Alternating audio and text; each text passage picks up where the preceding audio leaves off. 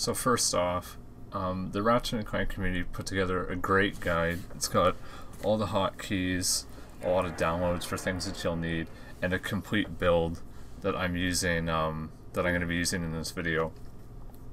But if you're watching this in the future, I'd recommend checking out the actual GitHub page for the emulator, because any updates or fixes is going to be in that release page. It's not going to be in that version in the guide. They also recommend using the debug version instead of the normal PCS x2.exe. The only difference I've seen is that the debug version runs a lot slower. I haven't noticed a difference between desyncs or stuff like that, so I'll be using the normal version just because it runs much faster. So I'm just going to run through some of the different emulator settings that I'm using. So the first way that you can manipulate the game is by slowing it down or speeding it up. So you can see right here I'm on turbo mode, but it's not running faster just because I'm recording right now. And you do that by pressing tab to switch between the normal and the turbo mode. Right now I press shift and tab, and that's going to slow down, so now the game clearly is running slower. It's running at most 50%. So that's one way that you can do better inputs for your tasks. If your game supports 16:9, I would recommend switching the aspect ratio to 16:9 in the game and the emulator as well, because the video that you're gonna export at the very end is going to be in 16:9 format.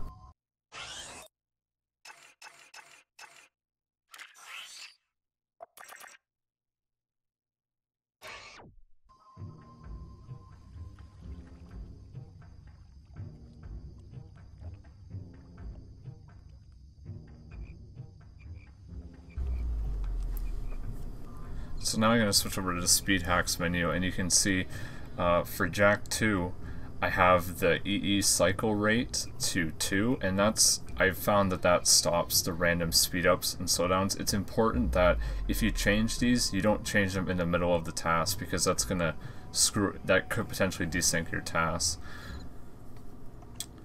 So it's pretty obvious that, especially in Jack 2, I'm not sure about other games, but there's a lot of graphical problems. Like, you can see the big shadow, and the water is going to be striped, and the eyes are missing. So right now I'm running on DirectX mode, but that can be fixed by switching to OpenGL mode. You can see there's no shadow, the eyes are fine, the water would be fine as well. The issue with this is that it performs worse, so you would want to switch to this mode when you're recording the final task, but you can just play a DirectX before then, and it doesn't really matter. Alright, so now we're gonna try to make a task. So the first thing I do is I pause the emulator by pressing P, and then I'm gonna go over to movie, and I'm gonna make a new recording, and you just give a name to the file. It doesn't matter where it gets saved or what you call it. It's just for organization. You can see in the console it's now gonna say that it started a new recording at that file path. So now, if you press R, you can switch between replay and record mode. So we want to be in record mode because that's going to allow us to record our inputs. And I like to make a few save states because you want to preserve the very first frame of the task, because that's how you're going to play it back. So I make a few save states, and then I switch back to slot 0. And now I unpause the emulator and I start doing my inputs. So you can see I'm making some mistakes. I'm just going through the level in some way. And then here's where I stop. So right now this is the final frame of the task, but let's say I want to replay it just to check if it's desynced, or maybe I want to make some changes to what I did. So right now the emulator is paused. I don't have to load the movie up again because it hasn't stopped. When the movie stops, you'll see it in the console. So I just switch to replay mode by pressing R, and I just load back to the beginning of the task and unpause, and now we can watch all our inputs get repeated.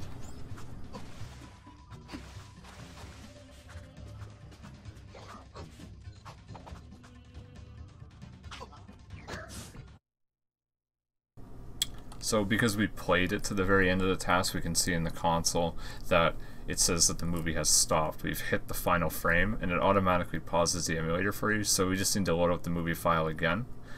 And we can see even there how many frames and how many times we've re-recorded. We've only recorded once. So I've loaded back the save state to the beginning of the file again, and we're just going to replay it again, but stop before we get to the final frame this time, so that we can make some kind of changes. So I'm going through and I don't like what I did here, so I paused the emulator, and now I'm going to switch to record mode by pressing R, and now I'm going to make whatever changes I want to make.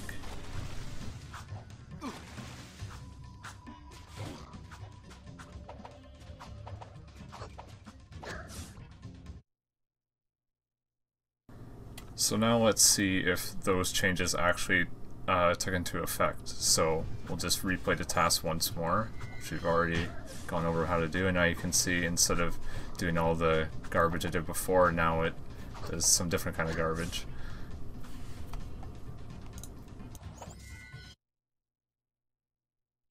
Okay, so now let's imagine that you're done TASing for the day, or you found that you desynced and you need to reload from a previous save state or something like that. So imagine maybe the desync was coming up, or we just wanted to leave off at this point. So we pause the emulator here, and I'm going to make a save state here, and that's going to be the point that I want to resume at. So we're making a save state in the middle of the task. It's not at the beginning, it's not at the end. So I made a couple just to be sure. So now with those save states made, I'm just going to close the emulator down, and it automatically closes the... It might be a good idea to stop the movie, but I've never noticed a problem with it. So now I just reopen the emulator. So all I have to do is just open the movie menu and load up the movie that I made, and it automatically will pause the game for you. So now all we have to do is load that save state to that point that we wanted to resume at. So it's going to be slot 0 or slot 1, and then I'm going to frame advance just so you can see where I am, and that's the space key as well.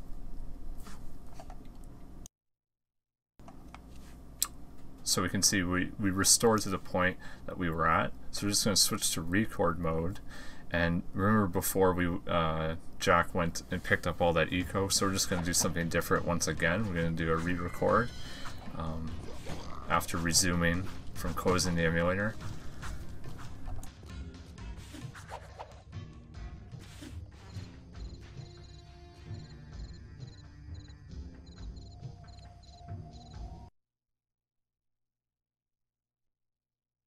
So now let's see once again if those changes actually went into effect. So because we overwrote slot 0 and slot 1, we're going to have to load our backups to the first frame, which was slot 9. And we're just going to replay the movie. So the first change happened right there. Now our other change is coming up.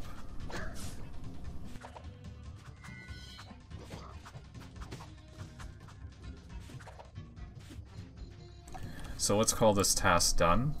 So because we played through the whole thing, the movie has stopped again. To record it, we need to play through the task. So we're going to load up the movie file again. We're going to switch to replay mode. We're going to load up to the first frame, and then we are going to press F12, and this will bring up the capture dialog. So depending on what codecs you have installed, you can pick one. I'm using the H.264. Just for this purposes, I'm not really doing a high quality recording. I just keep the default resolution, but here would be where you would max it out to have the highest quality output that you could do. You'd most likely want some kind of a lossless format because you're going to have to render this again through a video editing program. So all you have to do is just browse, just like when we made the movie, just save it with whatever name that you want. So now once you have all that figured out, you just click OK, and you can see in the console it says the capture has started. So now all we have to do is just unpause and let it replay through the task. So you can see how it's not really running at the full speed. It's definitely not at 60 frames per second, but that's okay, because it's just going to dump every single frame into a file, and that file will be at the 60 frames per second that we want, or whatever speed your game runs at. And the way that it outputs it is it outputs an audio file and a video file separately. The video file will go to wherever you browse, but the recording for the audio will go to the emulator folder. So we can see the replay has stopped, so you need to press F12 yourself to stop the capture process. But once it has, the video file is where we browsed, and we can see that it is at the full speed. It just has no audio. So if we want the audio, that's going to be, like I said, in the actual emulator folder. And then here we have the audio. So you would just need to combine both those two in some kind of video editing program, and then that would be your completed task.